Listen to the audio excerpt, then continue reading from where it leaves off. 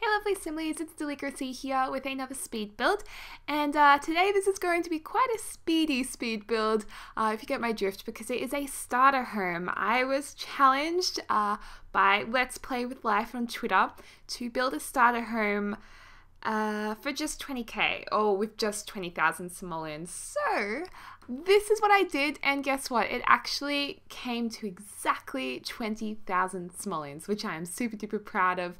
I was watching that budget until the very last flower bed was put in. So this is a starter home you can move your Sims straight into, and it's called the Starter Cube. I don't know, I just wanted to make something in a cube, in the shape of a cube, and as you can see there, I've been using a little bit of CFE to kind of get some shorter wall heights for the base of the cube, and then there will also be a little bit of work on the top of the cube as well. And what I like about this house is it's really, really small, but it's also really, really light. Like, I had enough money to put in some really big windows, and because it's such a small space, I actually divide up a lot of the space with windows as well rather than walls.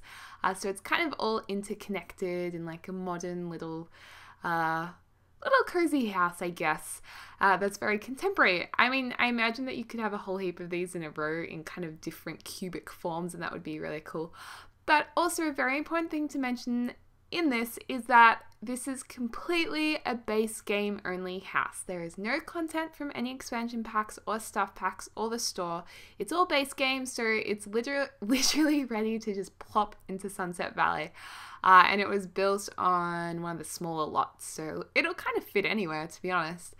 But anyway, what I did for a change this time is usually I use create a style as I go. But because I was using the cheapest furniture possible from the base game, I kind of just put it all in to start off with, and then I went back to color it, which I know a lot of people do, but I've never done that before, and it worked quite well, I think, to just kind of do that all at the end. But this is a nice little sunny lounge room. We couldn't afford a TV in there just yet, but you know, once your sim earns a little bit more money, they could put a nice big plasma on the sunny glass window or something like that. That could look kind of cool. And I was going to put these little windows in the toilet, in the bathroom, and above the bed, but we had to get rid of them because they were busting our budget just a little bit. So we did get rid of that, but I play a lot with orientation around the house, how I kind of thought it would work best, and I really thought it was important to have all the basic items that your sim needs to just live. So there is a shower, there is a basin, there is an oven and a fridge, but we don't have a microwave or anything like that because that wasn't really necessary, if you get what I mean. But the wardrobe there at the front door, I thought that was necessary so your sim could get changed during gameplay. And if you're wondering why is Deli using pool walls, it's because it's the cheapest wall that you can completely customize without interfering with a texture that's already on there. So I blank out all the walls by using the pool wall because it's the cheapest, and then we go back and we actually give it like a timber texture on top of it. And I was originally going to go with this kind of dark timber, just a strip around the house. And then I was like, oh, maybe it could be light timber around the house. But in the end, I make the whole thing just a timber cube because the dark timber and the white reminded me of chocolate. I don't know. I was just thinking white chocolate, dark chocolate. I don't know if that's because I'm just really hungry right now and I'm totally going to have some cereal after this with Milo on top because that's so good. But anyway, that's totally off topic. It just looked like chocolate to me. So I just changed it to all timber. Thought it was really nice and modern that way. And I think it would look really nice when you're able to put some more landscaping into it. I mean, right now there's nothing. And at the end of the video, there is one tree and a few flower bushes and I believe a couple of rocks, because we had to stay within the budget. But you know, you could go all out and have a beautiful garden. The other thing with making this house a cube was I kind of think I had that modular idea in my head where you could easily kind of add to it and build it up. And I actually would like to, in another speed build, I actually want to add to this and make a whole house from it. Like renovate this starter home to make a bigger home.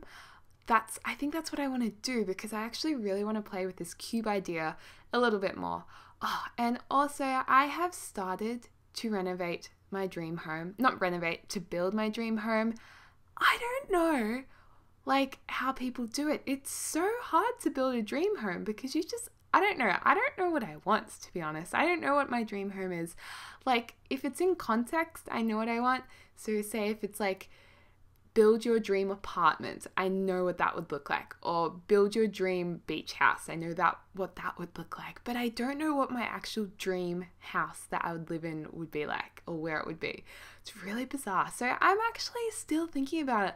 I did start a build, and I just wasn't happy with it. So that might turn into something else. But I don't know. I'll keep you guys updated with how that is going. But this starter home was definitely a nice thing to do. And I really love the bright colors on the couches, that really bright geometric pattern. And I was trying to figure out what kind of fridge I wanted. And we go for this really bright fire engine red fridge, which is pretty cool. I really liked the red fridge. I was digging it, so we keep that. And I was trying different patterns, and they were just ugly. And then I was like, oh, the rock pattern. I love that rock pattern. So we actually put that on the walls to break it up a little bit. Because I love that rock pattern. I think that is probably the texture I use most these days. Ever since I used it in the Jason Mazda collab build, I always use that texture. It's just like so handy. It just goes with anything. But anyway, there's our fire engine red fridge. I thought that was fun, and we've kind of got, I guess, a blue, orange and red theme going on in the house with the timber. And note those candles there that have kind of been slipped through the table, overlaid through it, so it looks like they're sitting on top of it. But they're actually that awkward height floor lamp that's like, it's too short to be a floor lamp, and then it doesn't sit on a table, so it's like, what do I do with it? But just stick it through a coffee table, and that looks nice. And I've said that in a lot of my videos. It's a trick I tend to use a lot. But it's really cool. I've been seeing a lot of little tricks like that popping up in different people's videos they've been sending me, and I've been checking them out. And it's really, really nice to see. It's really humbling. So I love seeing screenshots of what you guys have built, and so keep linking me. Definitely tweet it to me. And I will try and check out as many as I can.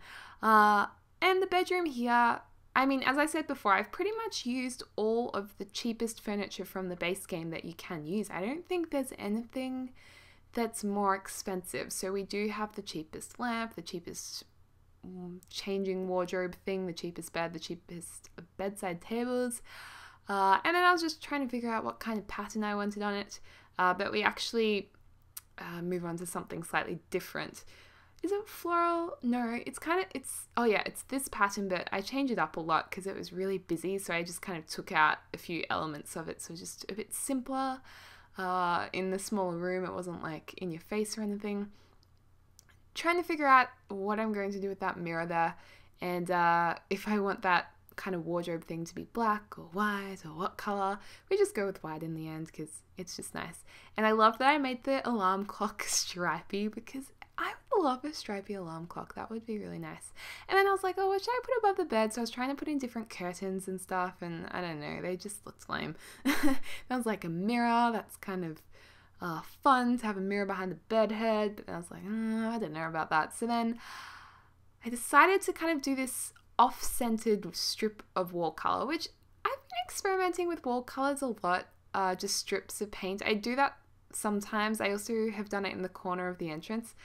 I don't know what it is, but I kind of like how it's offset and it's not perfect, but still ties in a few of the geometric patterns and the colors there. So just experimenting with that, and I kind of liked the idea of overlaying a mirror on top of it, but it was like too many mirrors because there was a mirror in the other room and I just didn't like it. So we end up getting rid of that mirror and putting some paintings on top of it in a second. Once I have a bit of a play around here, I'm like, what am I doing with my life? And that looked cool overlapping the shelf over the wardrobe. But one, I don't think it's functional for Sims to get into the wardrobe, and two, it was too expensive, so we actually do get rid of that, unfortunately. But then here I put in some of the paintings. I kind of stack them on one another, and I love how they overlap the two vertical lines on the wall as two horizontal lines. I love that crossover effect. And playing a bit with textures here and colors as well, and it kind of ties in all the colors in the house quite nicely, that red, orange, and blue palette. Which is just a bit of fun. I also put the wardrobe on the side there, and I get rid of one of the counters in the kitchen because it wasn't really necessary to have it. And, you know, as your sim earns more money, they can add in extra counters. And then just putting in some gardening, I guess. We've colored the bin. I was trying to figure out what kind of trees I wanted to put in, and I wanted that one basic tree that is my favorite tree. So that's been put in there, and of course doing a bit of terrain painting, which is free. It doesn't cost you anything, just to give it a little bit more realism. But anyway, we're coming up to the screenshots now, and oh yeah, there's the rocks. We like the rocks, and you'll see a few flowers put in at the end. Will you see them? There we go, and that brings it to exactly 20,000 simoleons. So it's ready for your Sims to move straight in. But here's a screenshot, so you get a couple of views of the house, and there's a sim walking past, which is nice. Hot air balloon above the house, which is very lovely too. Of course, there's not many screenshots for this because it's such a little house. But there's the couches. You can kind of get an idea of how the walls are sectioned off with windows, so it's nice and open. It's a very light house. You would probably like to put curtains on there later down the track. That would probably be a good idea. The fire engine red fridge, which I love, and the nice friendly bedroom. But anyway, thanks for watching, guys. I hope you're having a lovely morning, afternoon, or evening, wherever you are. The download for this will be available in the description down below, and I will speak to you guys soon. Bye!